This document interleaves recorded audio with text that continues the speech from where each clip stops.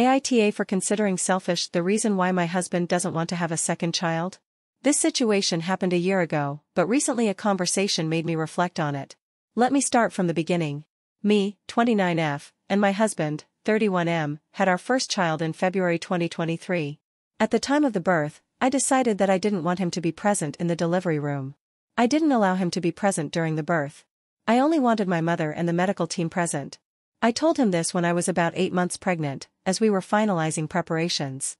He seemed surprised and hurt, asking why. I simply didn't feel comfortable with anyone else besides my mother by my side. He just said okay and didn't argue. A few weeks later, I went into labor. My mother called the ambulance and went with me to the hospital. She also messaged my husband at work letting him know I was in labor, but he didn't respond. He didn't call/text either of us the whole time I was in labor. When I finally gave birth a few hours later, my mother informed him via text message. He simply replied with okay. He didn't come to visit us. I thought he was still upset and would visit us later. The first time he came was when I was discharged from the hospital a few days later and he came to pick us up.